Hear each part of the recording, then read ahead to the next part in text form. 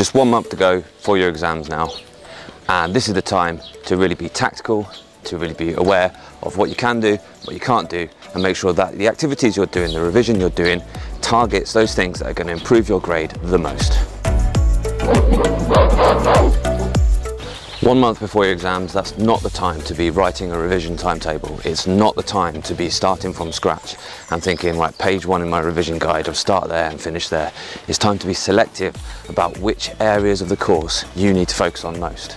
So let me show you what I mean. Well, this is a month of time. This is like 4 weeks, this is a month of time. And okay, well, yeah, I can see, start of the month, I've only got 1 month to go until the exams.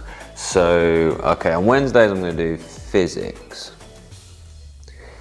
On Thursdays I'll do chemistry. And that's going to take you quite a long time to kind of populate out that with the subjects you're going to do and when. But then you get to those days and maybe oh no, I have football practice on Wednesday, so I can't really do that physics then. So I miss that. So, I'll do physics and chemistry on the Thursday, and then you don't do that and you think, And all of a sudden this planner that you spent quite a lot of time actually making is just kind of goes out the window, and you haven't actually stuck to that revision timetable that you planned. So far more useful would be to do something like this. This is also a month of time, but instead of days of the week and instead of the days through the 4 weeks of the month, I've just got a grid with the subjects that I need to revise at the top: maths, English, physics, chemistry, biology, in the correct order, physics first, RE, art, geography and Spanish, whatever you need to do. And okay, I know that in physics, well, the topic that I struggle with is P5, magnetism. Okay, so that's going to be my main thing there.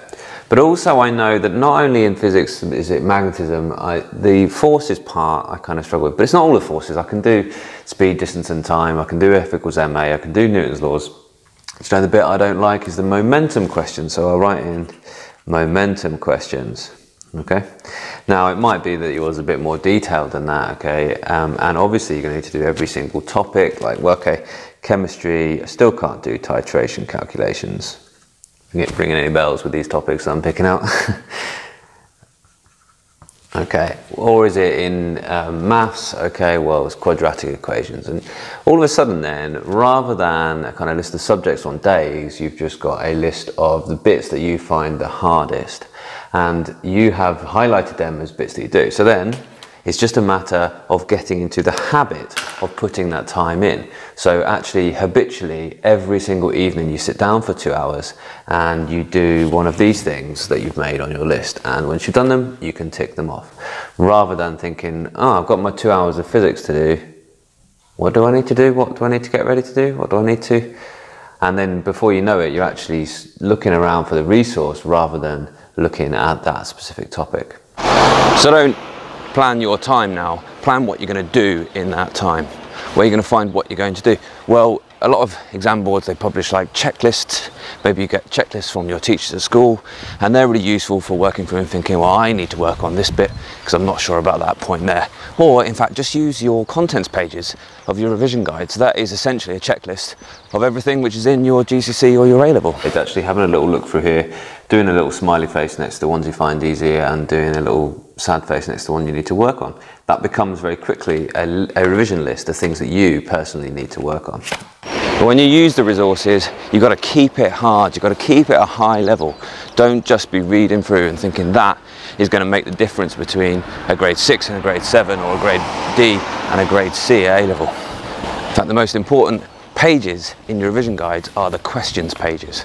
There are loads of questions out there available. Even though these are new specifications, you can still find lots of past paper questions that are really relevant to you. I suggest maybe don't do all of the past papers from the old syllabuses, but just maybe do the last few. Maybe do the hardest one. So if it's a 20 question paper, do the last 5. That is going to teach you to answer the hardest questions in physics, the highest levels of challenge. I'm going to make sure you get your best grade in this summer.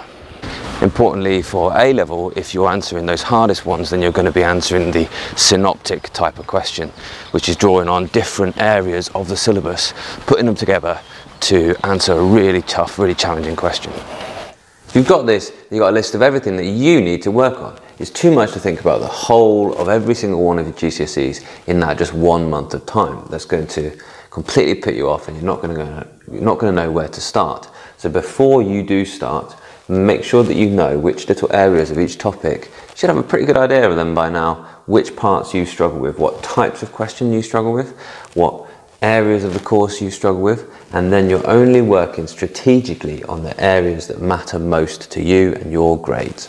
So once you've found out the things that you need to work on, then fly through them as quickly as possible, work on them as quickly as possible, and then reevaluate, well, what's the next bit you need to work on? Have you managed to improve that skill? Can you now do that type of question that you couldn't do before?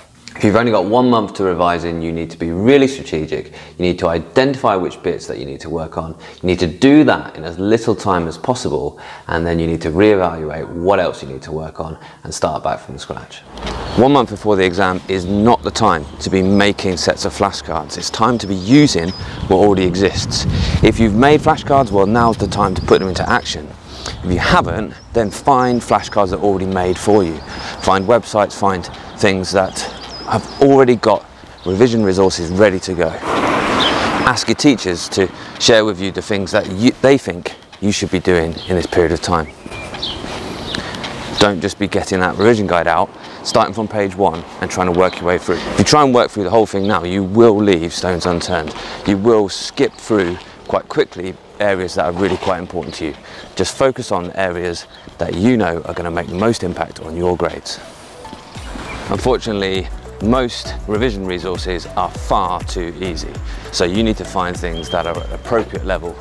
Placemats that they give out in lessons at school, flashcards, revision guides, they're not a high enough level to give you the opportunity to get the highest grades. This has been Gorilla Physics. I'm Kit Masters, and we're all about you understanding more, so you get more confident, you enjoy physics more, and then you're going to do better in your exams.